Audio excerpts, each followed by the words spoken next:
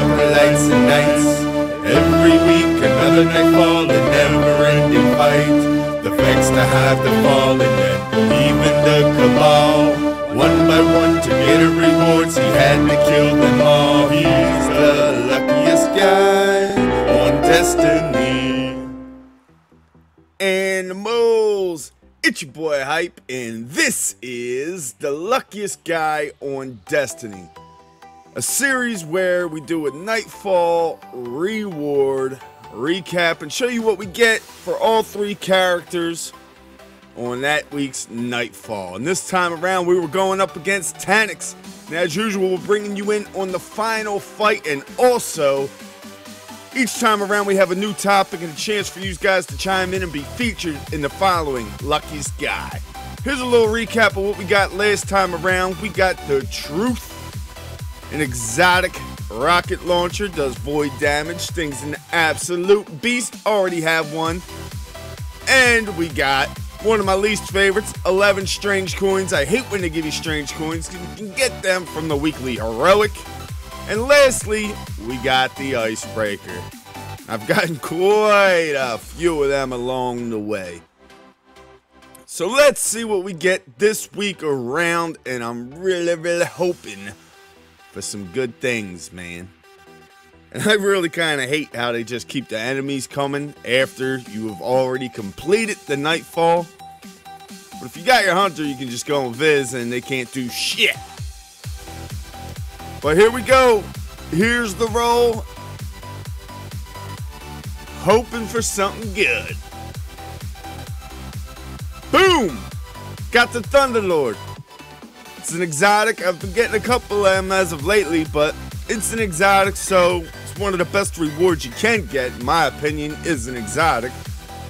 But broken down, that's going to be an exotic shard, and hopefully the Taken King offers something with exotic shards, because I'm got a whole bunch of them, man, and I would really like to be able to use them as opposed to them just going to waste. But there's the Thunderlord, some of the upgrades and what it looks like.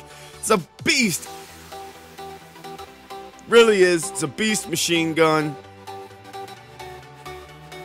I like it.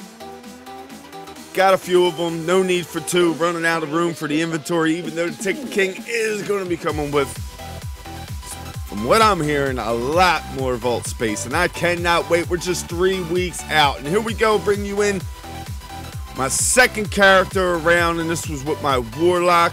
And last time around, the topic was for you guys, a chance for you guys to select a topic of your own, and it didn't have to be about gaming, it could be about whatever you want it to be. And don't get discouraged if your topic wasn't chosen this time around. I'm going to run with it for the next few series, so if it's not here, check next time. We got one from Grayson. He says favorite type of enemy, Cabal, Hive, etc. And elaborate on that a little bit. Just don't be, oh, mine's Cabal. If it's Cabal, what type of Cabal? If it's Hive, what kind of Hive? Would it be a Knight? Would it be a Thrall? If it's Fallen?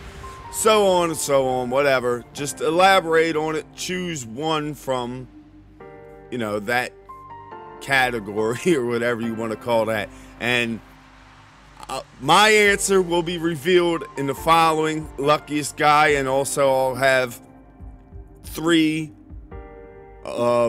chosen from you, and also the new topic on the following luckiest guy. But here's the roll. Boom, a legendary Ingram.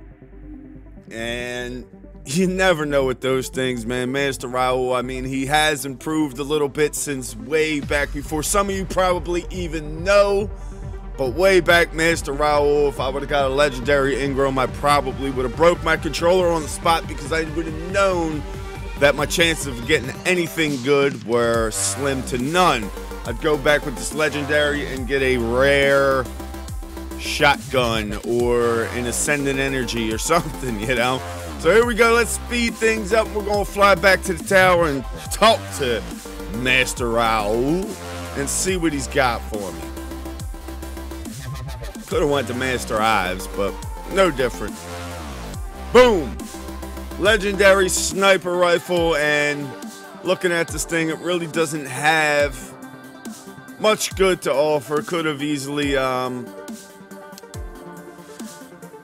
reforged it, tried to get something better, but you know, I've gotten plenty of sniper rifles, and if I'm going to reforge one, this isn't going to be one of choice, even though it doesn't seem too bad.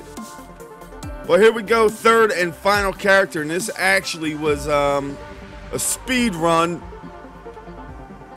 My first attempt ever at a speed run, because I don't know, I just never really did speed runs. I would go nice steady pace and do a walkthrough and a tutorial for you guys, but someone had commented, Zynergy had commented on one of my vids, so I figured, you know, I'd give it a shot after seeing his vid, and basically followed his guide. And right here I pushed him back too far. I couldn't even land those shots, so I lost a little bit of time there, but I managed to get this done quickly, which I'll show you the time towards the end.